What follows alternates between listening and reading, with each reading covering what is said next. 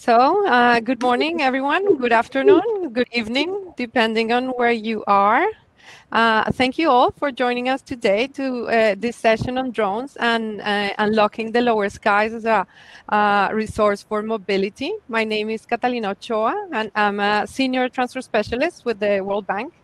I'm also the lead on the World Bank side for the African Drone Forum, which is a platform aimed at accelerating the drone ecosystem in Africa. And it does so by bringing together the drone community like we're doing today. Also by generating, disseminating, and curating knowledge around drones, drone technology, and drone policy, drone regulation. And also by advising governments that want to set up high-frequency drone services with high social impact.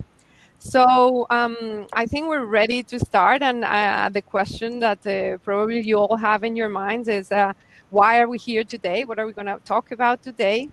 And we're here because there is a real opportunity for drones to be a transformational force across the globe, particularly when it comes to Africa and when it comes to the pandemic that we're currently living.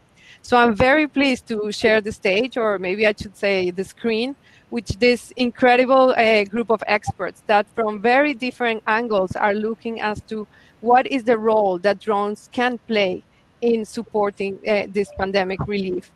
And we will hear today from the investment funds that are looking at this technology very closely and seeing how is it evolving, is it a serious technology. We would also look at this from the perspective of the impact investors who want to see this technology applied in the humanitarian space. And we will also discuss with the government on their perspective, how can we make this happen, and how can we make this happen faster and safer? And finally, we would hear from the technology companies. We would hear from those that are building this technology, and we would hear from those that are building the business models in the ground to deploy this technology at scale. So without further ado, let's start. And we're going to start with Tasha. I feel so privileged to have in our panel Tasha Keeney from ARK Invest. And ARK Invest is a global asset management firm and that focuses on disruptive technologies. And Tasha, within ARK Invest, she leads their autonomous technology and robotics team. And you have probably seen Tasha on TV. She's often in CNN, on CNBC or Bloomberg, speaking about the future of drones or the future of electric vehicles, or where the stock price of Tesla would be. So I'm sure she's a familiar face to many of you. And Tasha, thank you so much for joining us today. I want us to walk us through a very simple question that I'm sure it's still in a lot of people's mind. And this question is: are drones toy planes for adults, or is the drone industry really taking off and becoming a game changer when it comes to cargo delivery? So Tasha, the floor is yours. I'm really excited to hear your presentation. Thank you. Well, thank you, Catalina.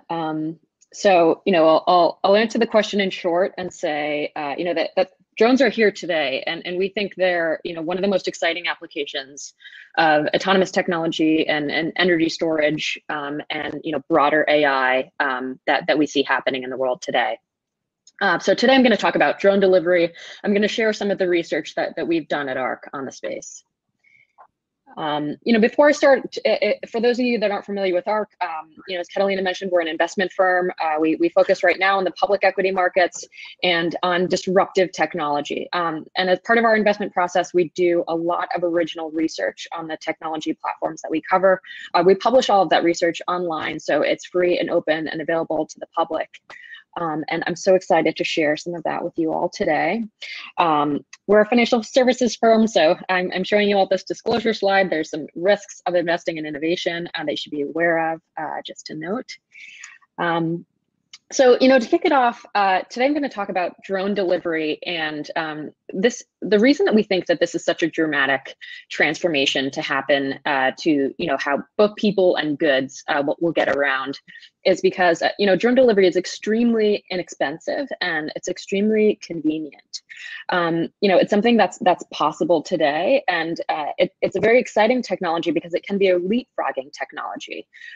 We're seeing that in the developing world. These are actually some of the first applications of more widespread drone use, both because regulators have been a little bit more amenable to allowing drones to take to the skies, and because this is a very convenient technology for when there is a lack of infrastructure.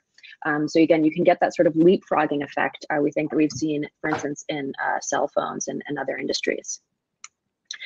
So why is this happening today? Well, in our work, we've taken a deep look at battery technology and autonomous technology, and it's really the convergence of these two that allows autonomous air travel to be possible. So batteries are declining in price. They're combined with autonomous technology. They're allowing for a proliferation of form factors of different machines that can move autonomously, powered by batteries. This is one example here in the larger form factor drone space, and drones that could actually transport people. We just got to a point in battery technology where you have the additional flight reserve that's needed to safely pick a person up in an autonomous drone. And then on the autonomous technology side, this graph that you're looking at here shows the difference between the cost of a 10-mile drone delivery if it were to be remotely piloted versus autonomous. This is really, it's driven by labor costs. So this could differ country to country, of course. But you can see that autonomous technology offers this really dramatic reduction in price.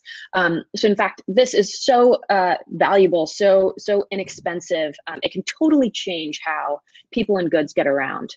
And we think that logistics in general will be a much more important piece of the value chain across industries. And in fact, those companies that deliver autonomous drone delivery could actually become, the most important piece of the industry that they're a part of in some cases.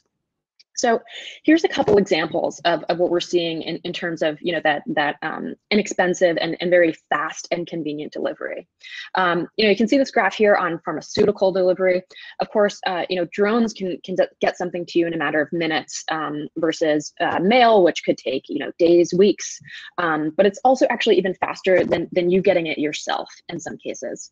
And again, this is a case where in the developing world, we see these dynamics are even more dramatic. So we know that a zip line, for instance, in Rwanda can get you something in a matter of minutes versus a trip that might even take 3 days on a motorbike. And this isn't just for goods, it's also for people, as I mentioned. So for an eVTOL, which is an electric vertical takeoff and landing craft, we think that these could actually price similar to what taxis price at today in the future when this is fully commercialized. And so again, it'll offer you a much faster option than traditional transportation, and can come at a price that's actually less expensive than helicopters today. So looking a bit deeper at that sort of larger form factor drone that can deliver people, this can be really dramatic in the healthcare space. So you can picture a purpose-built vehicle that is an air ambulance, that can transfer a person, an EMT, on spot to help someone. Every year globally, nearly 7 million people suffer from cardiac arrests. In the US, only 12% of the people that have those cardiac arrests outside of hospitals survive. And actually in the developing world, those survival rates can approach 0. And here's an example where time really matters for response. So you can see the graph here, survival rate dramatically improves the faster someone gets care. So an electric air ambulance could offer those services much quicker and can make a very dramatic impact on the quality of care that's received, and of course the survival rate, which is really that crucial component in this case. We've done some work looking at drones across other industries. These are the smaller form factor drones that can offer us delivery of items.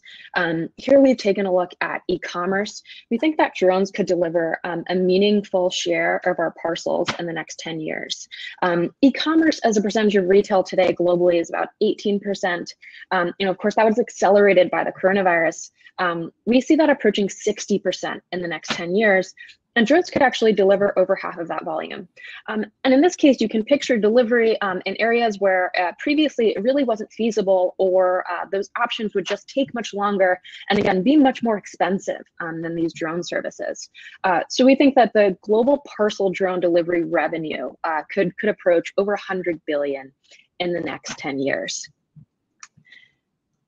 Looking at food delivery, you know, I mentioned in the beginning, this is one case where actually, you know, maybe the food delivery apps that exist today may not be as valuable as those drone delivery platforms of the future, because that's what's really going to deliver the most value to this industry. It's going to help expand food delivery dramatically than it otherwise would expand on its own, and it'll offer, you know, that extremely competitive price point. So we think those companies could really be a meaningful part of this world.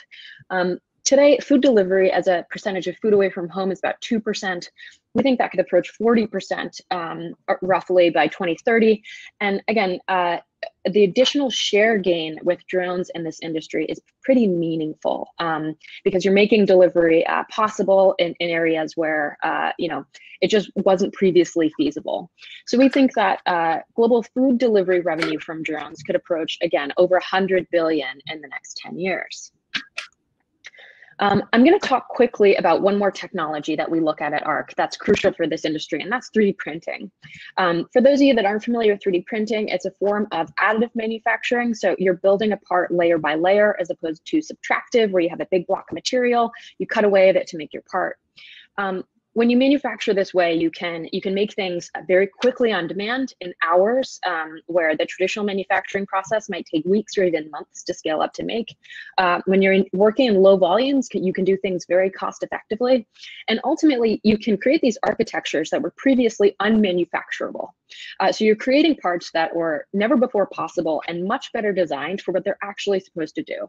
This was used a lot during the pandemic for making replacement parts. 3D printing is great for all forms of replacement parts. And in fact, I know the World Bank has some experience in that as well, sort of seeing the power of that.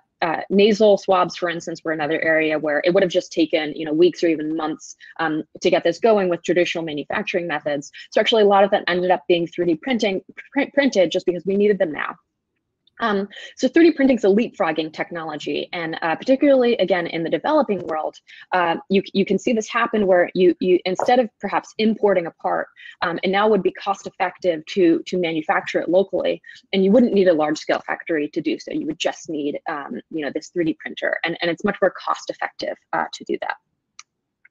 3D printing is allowing you know, innovation across industries, but it's particularly important for anything that's aerial, because these tend to be lower volumes, they tend to be highly complex parts, and 3D printing can allow you to reduce the amount of material that you use and actually switch materials because of those new architectures that you can create. So in that case, you can reduce your fuel usage significantly. So that really matters for drones and all types of aircraft. So we think 3D printing is perfect for this industry. And you know, across all drone applications, we think the hardware revenues for things that roll and fly, that are autonomous, could total roughly 100 billion in the next 10 years. And you know, looking at those 3 example industries that I talked about today, the parcel, food delivery, and air taxi spaces, you know, we think that the delivery revenues off of those in the next 5 years could reach 50 billion, hardware sales 14 billion, and 3 billion in mapping revenues. So, you know, I know all of you that are familiar with drones know that this is mapping is a crucial layer here to really building the infrastructure and making drone flight possible. And you know, we think again this is one of the most dramatic transformations that we've seen happen in the logistics space, and it can totally change how we interact, how we get around, and how we get our things delivered. So it's really making what was previously impossible possible today. And I'll pause there. Thank you. Thank you so much, Tasha. These are quite important numbers. I think you can stop sharing your screen now. It actually, what Tasha shows is that drones would completely transform business models and the consumption patterns around the globe. But we also now live in unprecedented times, and organizations like the Gates Foundation have taken on the monumental challenge of ensuring equitable access to COVID-19 vaccines. So I want to bring David in because as a senior program officer at the Gates Foundation, David has been working towards supporting innovations that strengthen supply chains for health products, including vaccines. So the question for you, David, today is, first of all, how big of a challenge is delivering 1.2 billion vaccines by the end of the year for 92 countries? And the second one is, what role do you see drone technology playing on this challenge? Thank you so much, Catalina, and wow, Tasha, what a great presentation. I'm not going to be able to match that in terms of slides, but I'll try and answer your question, Catalina, and also make some points that hopefully Esther, Temie, and Tom can pick up as well. So in terms of the initial question, it's a huge challenge. It's the biggest distribution of vaccines across the planet that we've seen. And there's an urgency, as we see with the variants that are being reported in the UK, in South Africa, in Brazil. We cannot wait to watch and observe how the virus mutates and changes. We're in a race to maximize the number of people we immunize to build up that immunity around the world before the virus changes and mutates. So it's a huge challenge. And countries like Rwanda and Ghana that already have a drone delivery system in place are much better adapted. And in fact, again, I'm not going to steal Esther's thunder, but already Rwanda is adapting how it's providing services, routine essential health services, but also COVID-related products like PPE. It's already adapting how it's doing that and how it's providing commodities to communities while maintaining social distances, and drones are a huge part of that. So I think the key challenge that countries face is that it's very hard to introduce a new technology in a pandemic, but it is possible with some planning. And as I said, I think Rwanda, Ghana, and there are others, DRC, Malawi, have already got a start on this process. In terms of the challenges, and maybe to address the question that you asked, Tasha, as well, drone delivery is here. I don't have the numbers for Tom's Wingcopter, and I'll let him plug that. Recorded 100,000 flights this week, based on the work that was pioneered and led by Rwanda, and now in Ghana, and they've started DC operations in the US as well. So those are 100,000 flights that involve the delivery of primary healthcare commodities, vaccines, essential medicines, family planning, other medications that are needed in primary healthcare settings in parts of rural Rwanda and Ghana, as well as urban centers as well.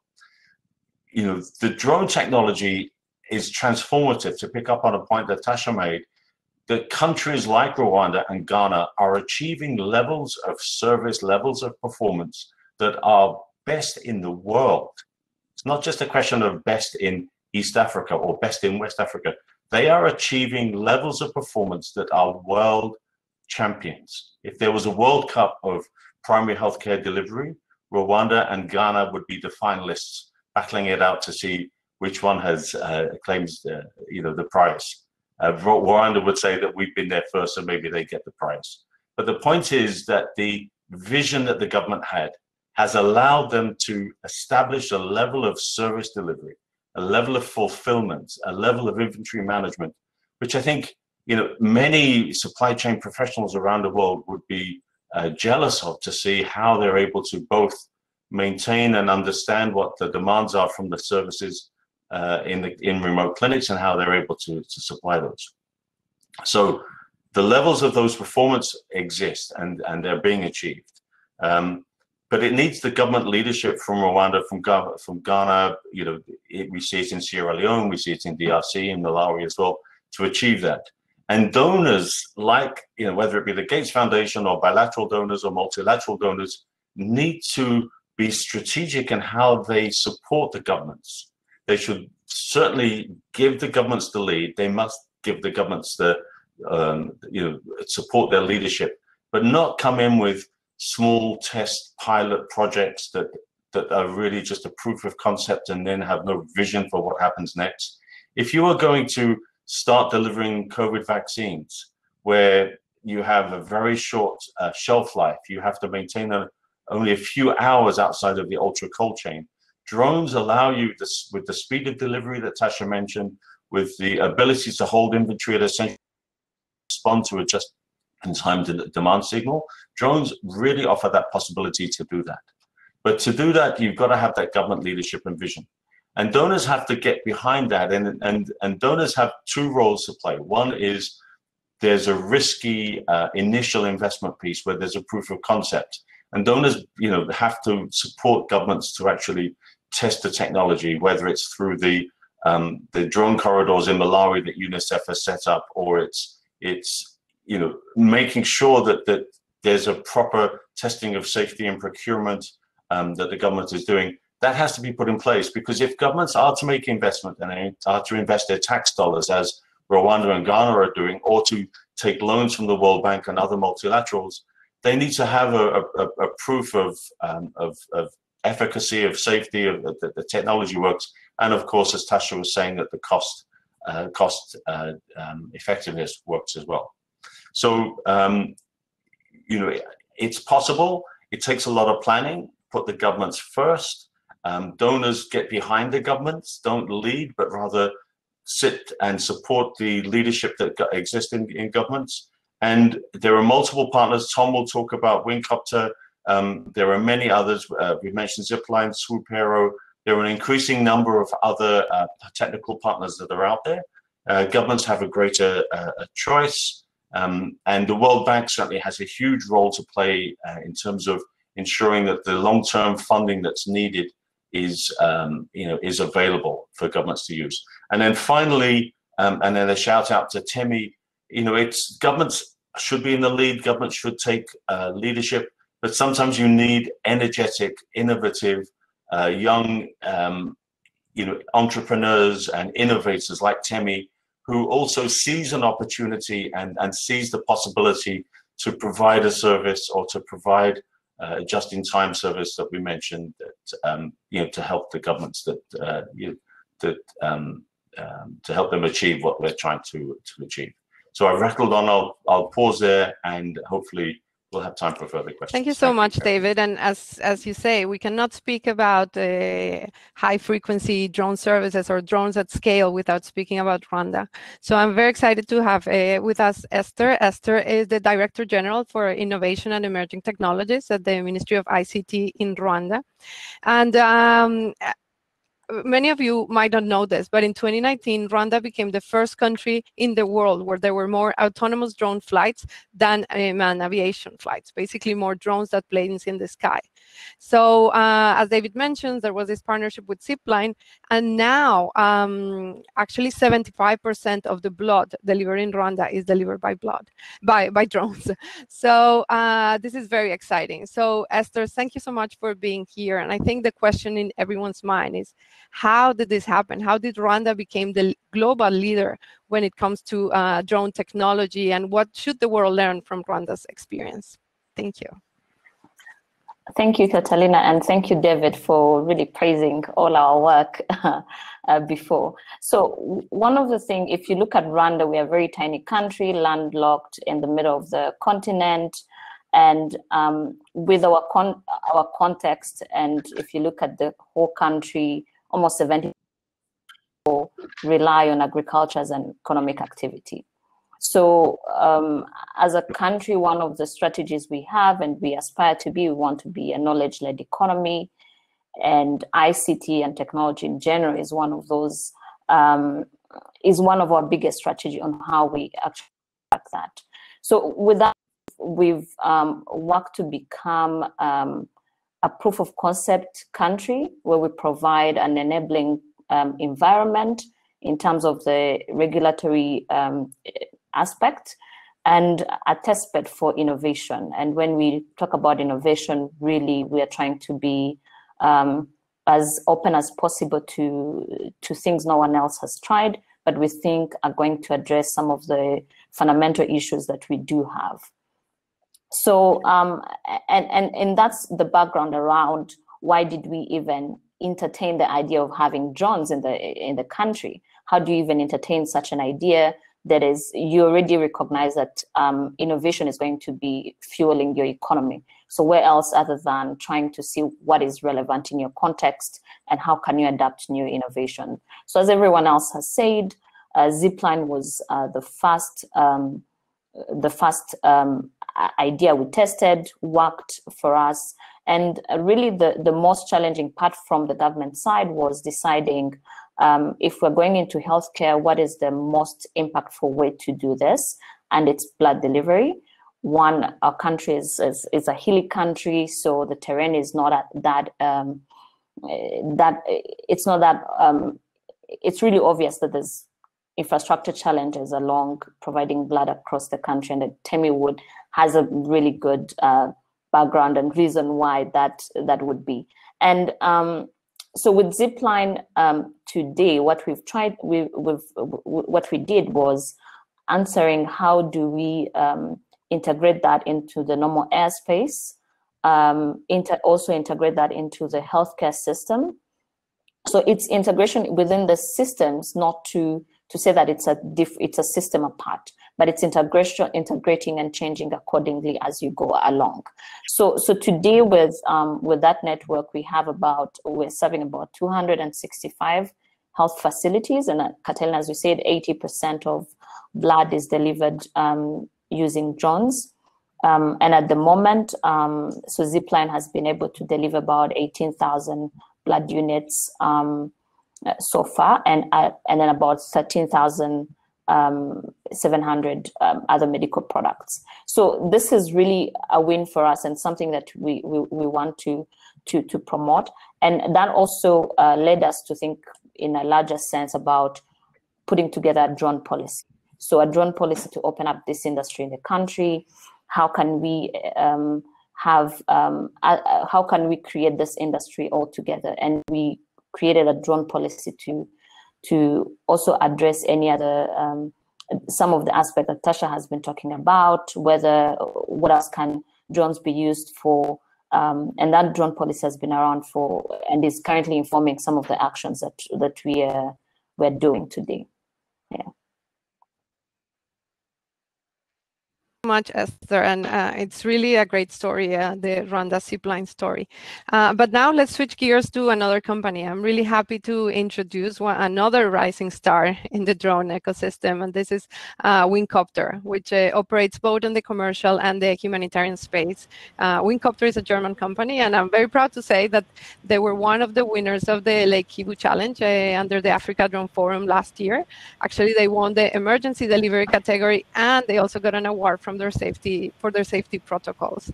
And this is just one of many badges that Wingcopter has accumulated over the past couple of years.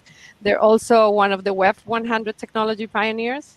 And a fun fact is that Wingcopter holds the world speed record for drones. So for those of you that are wondering what's the speed record for drones, it's 240 kilometers per hour. So Tom, thank you so much for joining us today. It's very exciting to have you here. And I just want to hear a little bit more about Wingcopter and about your business model. How is it different from the business models we heard before? And I would also love to hear, how are you positioning Wingcopter to support the global COVID-19 relief? Thank you. Sure. First of all, it's really a pleasure. And thanks for the great information up front from the other speakers. Yeah, we end your introduction. So the business model of Wingcopter, we started building a drone which we wanted to combine two drone types in one. If I talk a little bit technology and then merging into the business model itself and how we operate today. But in 2012, we thought, can we combine 2 drone types in one, so we can enable vertical takeoff without the need to build any infrastructure for example, zipline was mentioned, it's a catapult. It also makes sense in some ways, but we wanted to really have no infrastructure. So you just need the drone and then you can take off wherever you want. That was the initial idea, but still we wanted to have long range flights or with quite a good amount of payload. Right now we can fly beyond 100 kilometers of range with our drones, and we can also carry up to 6 kilograms already, which then will exceed these specs. And for example, the range will increase. We're also looking at a couple of other features I will maybe explain in a minute. But the core idea was, how can we combine 2 drone types in one? The idea was the tilt rotor technology, so we actually can tilt the rotors. You can see the Wingcopter here in the background. It also has wings, so it's not just a drone, as you know, but it's a combination of a wing system with the multi-copter. And that actually worked pretty well into 2012. And the first business model we then had was, or the motivation we had was, can we improve supply chains? Can we, I for example, I'm not an engineer, but I was lucky to do my social service or to serve in Ghana for 1 year, working with kids in school and able to learn a lot. It was a very great time, but also see the impact of not that great existing infrastructures in terms of like cool chains and generally experienced how it is if medicals or medical goods cannot be delivered that fast. And coming back to Germany, experienced my co-founder who built this drone already, but the use case was, what can we really do? I had this hope to do something good with drone technology. Actually, we're not doing military stuff until today by wish. We decided to really use that technology for good.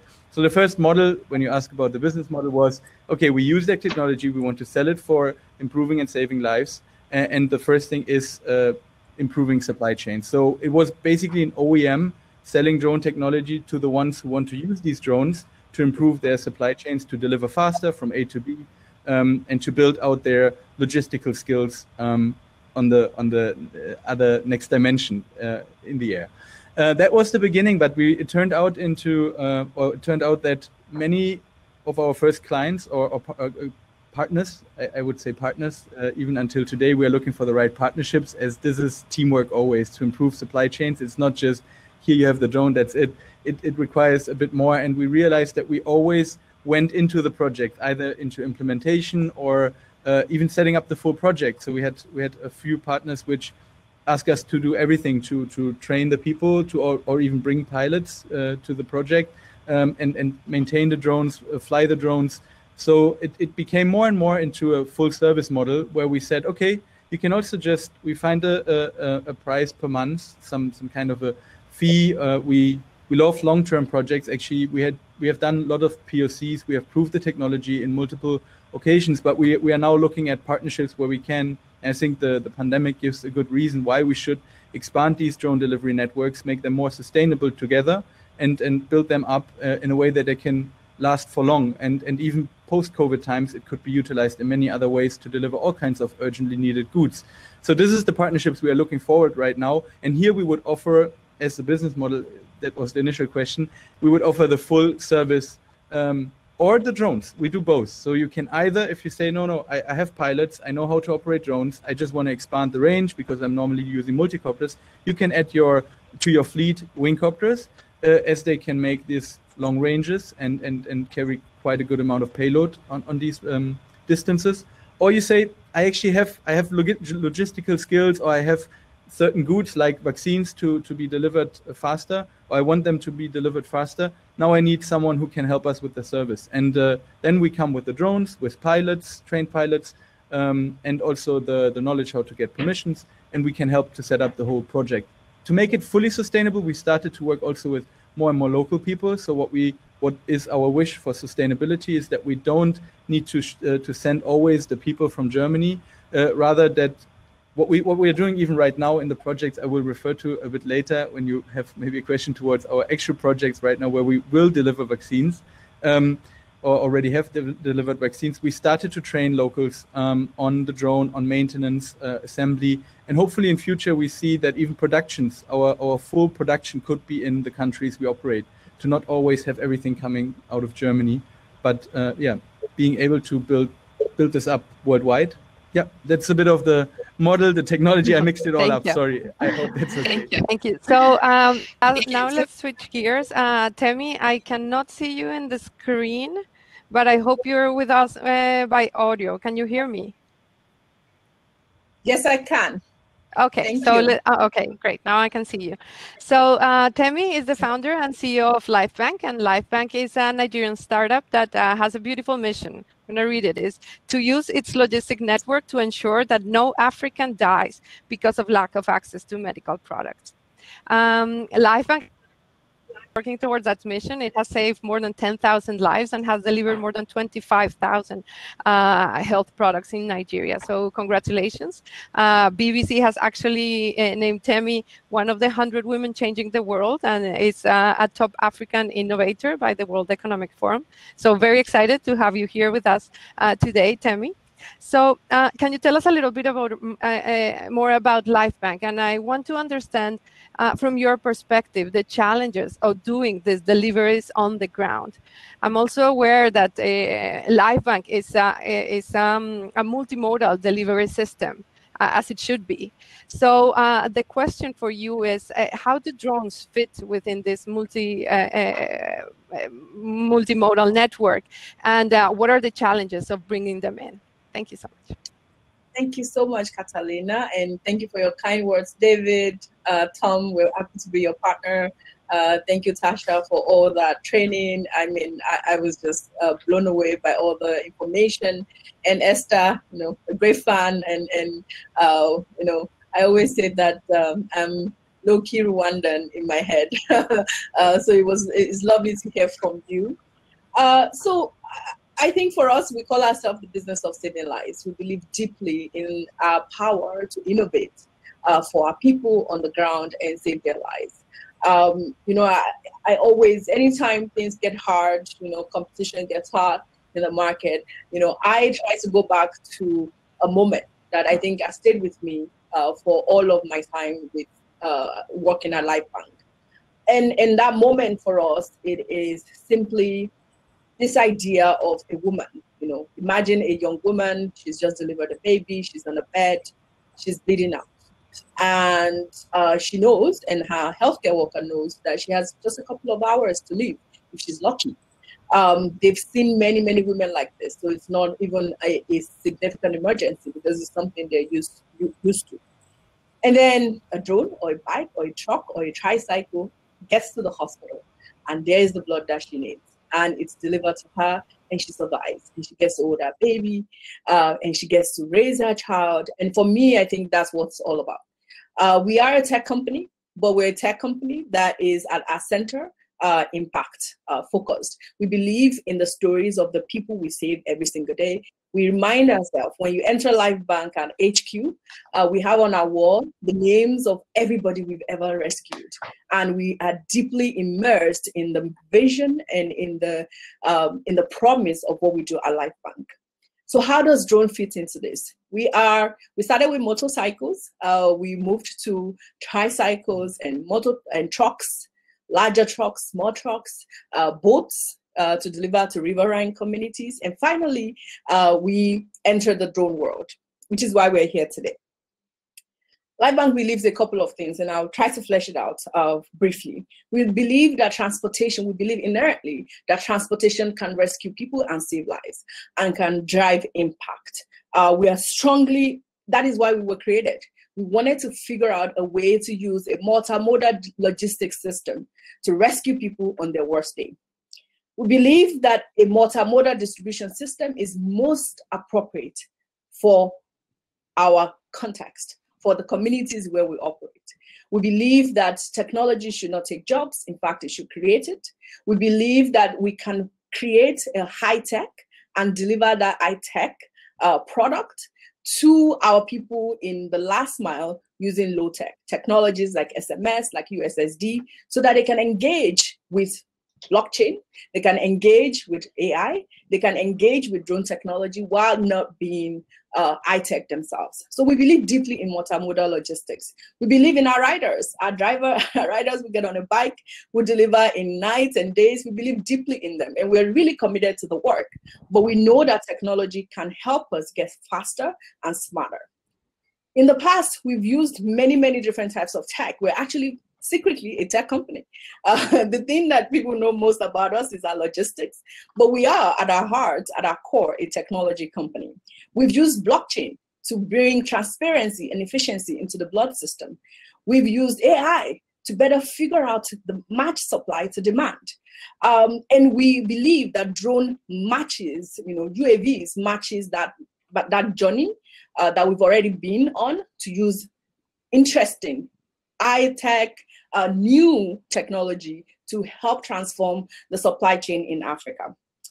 So for us, for drones, the first thing we've done is we've built a system that allows us, that takes the decision on what tool we will use to deliver this product, to the last mile. We built an intelligent, data-based, data science-based platform that can look at details around an order and figure out what is the best way of delivering this product. And often it comes down, it's a drone. It can be a drone for many reasons. For us, it can be drones because it's the fastest way and there's an emergency. So when you have 20 minutes to save a life, perhaps a bike doesn't fit that context. So we have a technology that can tell us this is a drone delivery based on the parameters that the hospitals has given us. We believe that this decision is absolutely critical to reduce cost, to ensure speed, and get to the last mile. And also protect and save jobs. For us, we think this is the right path for our communities. We believe also in profitable, scalable systems that are localized and that are built by local communities. We believe in young innovations, young innovators in Africa. We are one, the company is a bunch of young people coming together to transform this environment. We believe in our ingenuity, in our speed. We have not been lucky to raise significant amount of capital, yet we've been able to deliver thousands and thousands of pints of blood, thousands of cylinders of oxygen, thousands of vials of vaccines, of medicines, and other critical supplies. So we really believe deeply in technology and will continue to do this work. So it's my honor to be on this panel with all of you. Esther, Catalina, thank you for joining us, for inviting me. Tasha, Tom, David, it's been my pleasure. Thank you so much. Thank you, Temie. So we only have 15 minutes left. So what I'm going to do is kind of go around with a round of questions, and I'm going to ask our panelists to just take 1 minute to respond. 1 minute, 1 minute and a half. So Tasha, let's start with you. It was fascinating to see your presentation, and actually your point on 3D printing, I think, is one that often doesn't get looked at it carefully. So I'm curious to hear more about how you're seeing the convergence of all these technologies, 3D printing, artificial intelligence, autonomous vehicles, and what do you see would be the impact on the healthcare supply chains, particularly now with COVID-19 pandemic? Is this an accelerator? How are you seeing all these things happening together? Absolutely. Yeah, so, I love that you used the word convergence. We talked about that at ARC quite a bit. We're seeing, an amazing period of convergence really across technology platforms, whether it be, AI in any industry, energy storage across industries. I like that example here because I think that artificial intelligence is not only, making drone delivery possible and inexpensive and, helping the logistics of it actually happen and deliver things faster. But for manufacturing, it's also, I talked about 3D printing enables you to create parts that weren't previously possible to manufacture. Well, AI helps create designs that humans could have never imagined. So you get these parts that are perfectly designed for what they're supposed to do, and they're super optimized. And drones is such an exciting industry because it's still in its early days, where you actually get the opportunity to think ground up manufacturing. What do I want my vehicle to look like? And you can actually utilize AI in the design, versus say an old traditional manufacturer where it's a bit harder to start from scratch. You get the opportunity to do that from the ground up. And to the second part of your question on COVID, we do see an extreme acceleration. Innovation takes share during tumultuous times. We say that a lot. We saw that in 3D printing because we had no other option. We needed parts fast and we needed them manufactured now. We saw that in drone technology. We saw a lot of regulators become a lot more amenable to allowing for the testing that needs to take place for that development work to actually get these platforms tested and up and running. And that happened not just it's been accelerated in places like Africa, but also the US, which had traditionally been a lot more resistant in terms of allowing these technologies to fly. So it's really a global phenomenon, and I think it's here to stay. Thank you. So I want to take you back to 2015 when Gates Foundation invested in Zipline, and at the time it was a very small company. It actually haven't even set foot on Africa. So I want to reflect a little bit on the thinking at the time, and have your vision realized. What have you learned in this 5 years now that Zipline is a $1.3 billion unicorn?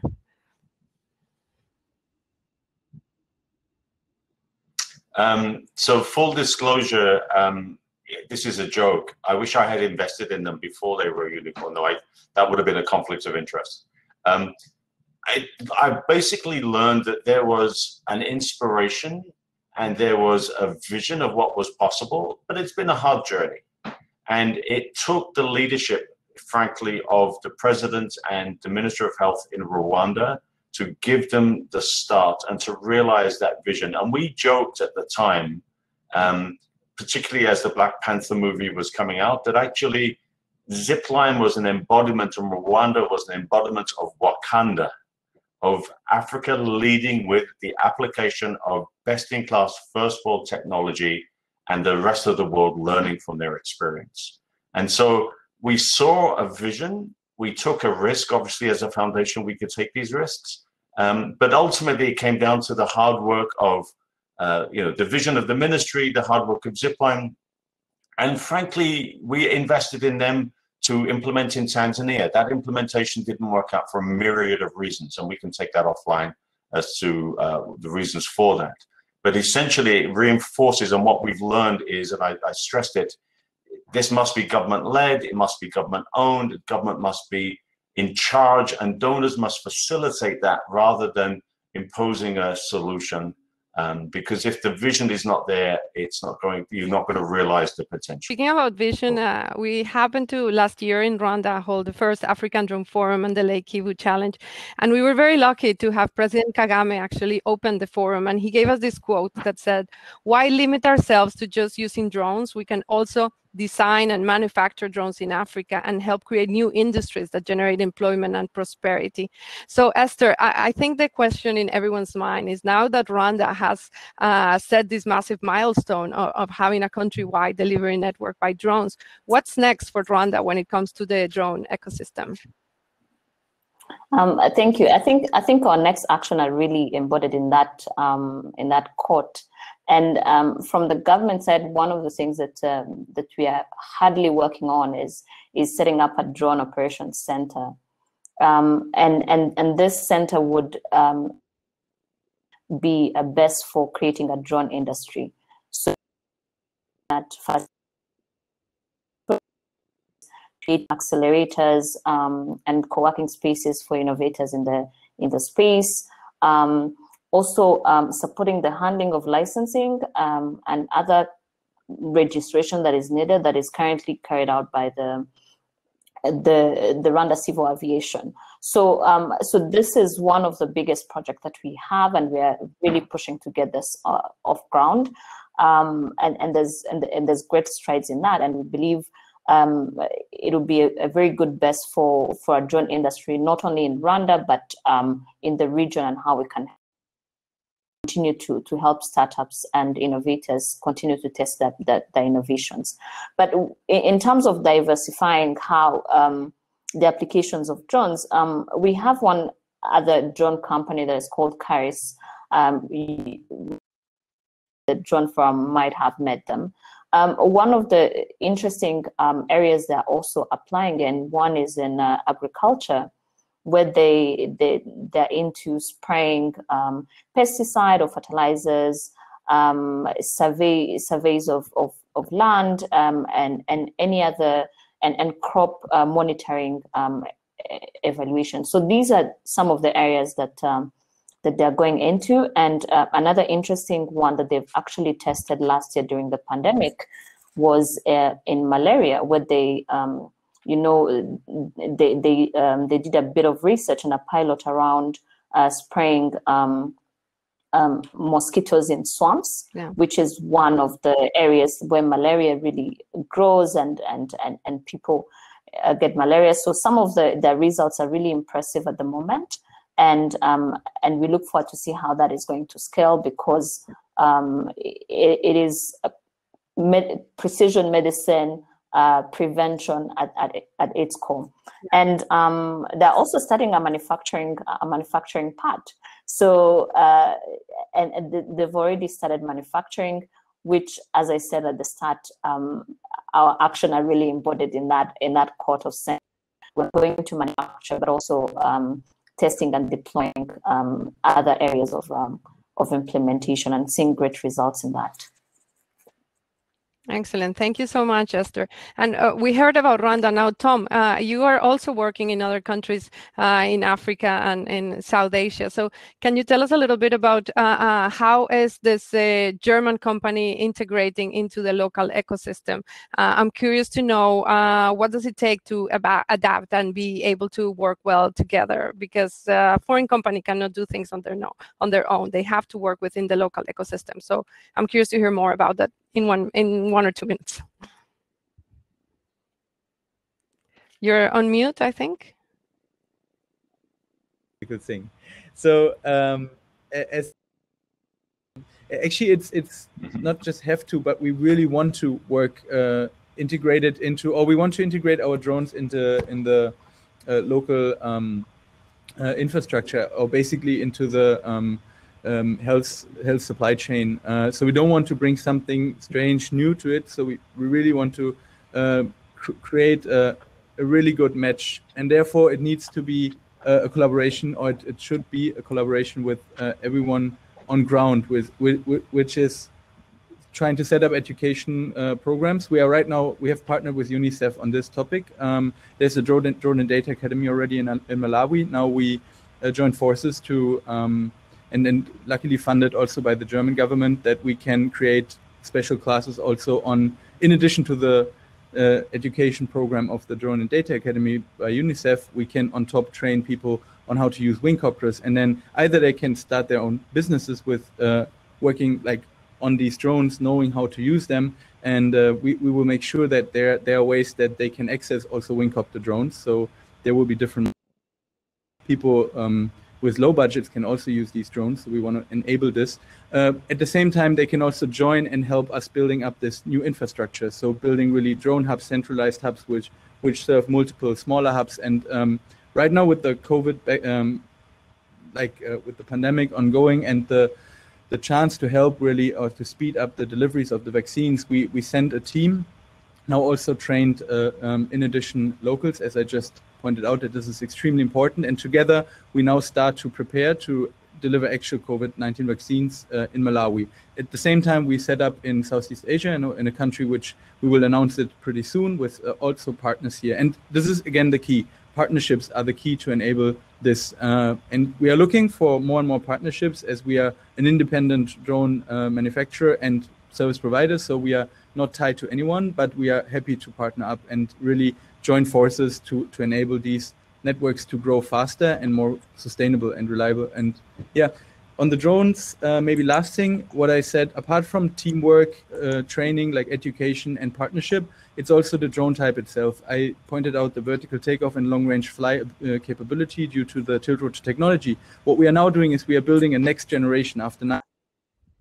We are soon releasing, and this is, I think, perfect timing with the drone, with the COVID vaccine delivery, we will release a drone specifically made for drone delivery. So it has at some point economies of scale, because we are ramping up right now production, building a facility on roughly 6,000 square meters just behind me, where we can manufacture thousands of units.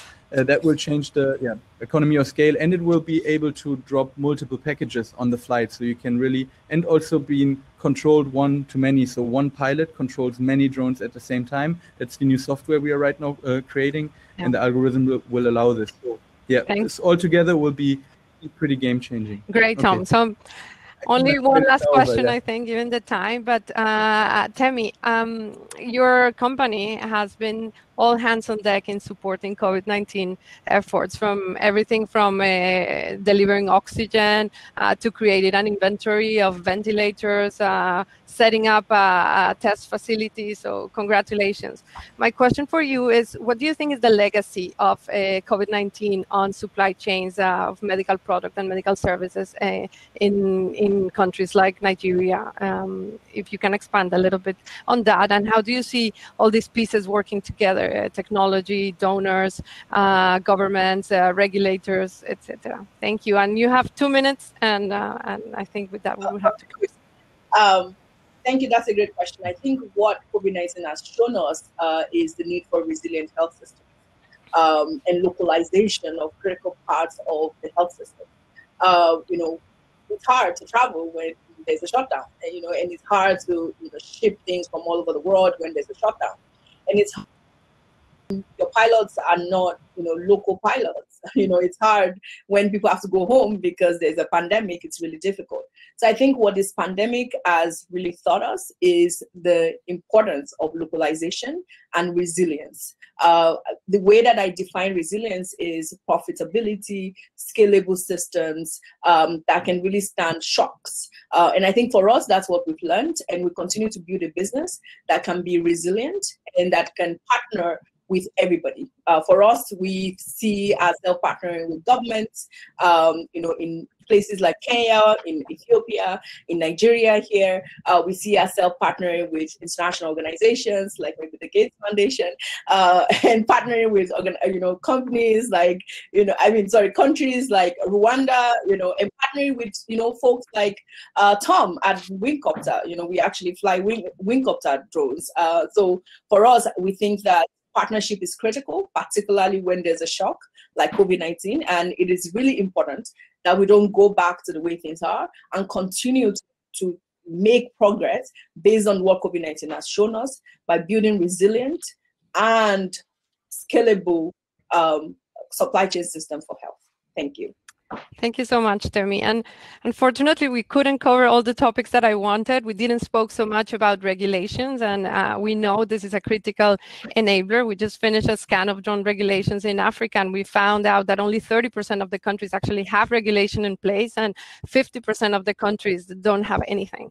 So I think this is also a call for all the decision makers that are sitting in this chat, in this panel or in this presentation, to work together. I think that the theme of this panel, like in the US, has been about unity and about partnerships and about working together to not just do a little pilot here and there, but actually work together toward strengthening the ecosystem and making sure that drones can be a part of helping the world in solving this pandemic, and beyond that, in solving many of the challenges in health supply chains.